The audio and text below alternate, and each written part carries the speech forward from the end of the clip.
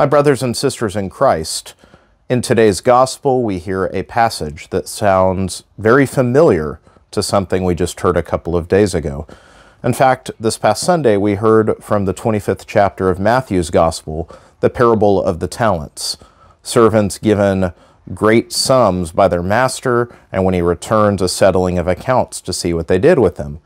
In a similar way, in today's gospel from the 19th chapter of Luke, we hear about a master going on a journey who gives his servants gold coins. And in one sense, it's very similar. When he returns, he asks for an accounting of what they did with those coins. And yet, there is also a distinct difference. The story of the coins and what the servants did with it is embedded within a greater story that had historical context for the listeners. Of course, Jesus is saying this right before he enters Jerusalem in Luke's gospel. Now, in those current days, the son of King Herod the Great, who is not to be confused with the Herod that we hear in the nativity stories, Herod the Great was the local king that when he died, his sons divided up his kingdom. In a sense, King Herod that we hear of as the son, in a sense, a lesser man than his father.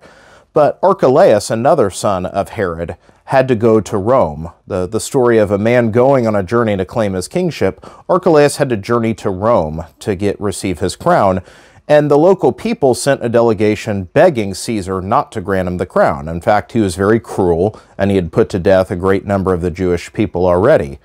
In the same way, Archelaus, when he eventually did receive his crown, came back and exacted vengeance upon the locals, just as we hear in the surrounding parable. Now, the great irony in this story is that, of course, Jesus is making a reference to himself in this parable, and yet Jesus and Archelaus couldn't be two different figures.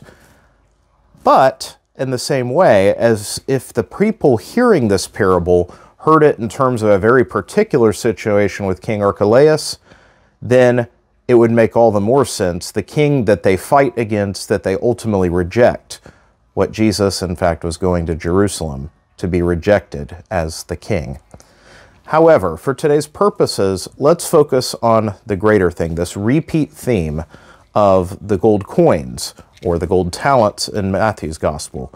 In this one, each servant is given the same amount. They are each given a gold coin, and they produce different amounts. At the end of the day, this is a story of stewardship. It's a story of stewardship, not just in the sense of our charitable contributions with our wallets, but the fact that the Lord has entrusted us with everything. First of all, our very gift of life itself is a gift. The grace by which we're saved, the grace of our baptism, is pure, undeserved gift. Everything that we have and everything that we are is gift. It has been given to us, and the Master ultimately asks for an accounting of what we've done with it. Ultimately, nothing we are or have belongs to us for our own selfish purposes. We're asked to put it to work on behalf of our Master. And so, this may yield different returns for different servants. And in fact, we're not all the same. The gifts that we've each been given isn't the same. Not all of us will be a towering St. Francis of Assisi type person, but what the Lord does ask is a faithfulness and a return on what we've been given. In a sense, what is the ROI for what we've been given? St. Therese of Lisieux makes a wonderful analogy of this when she describes the kingdom of God as a beautiful garden.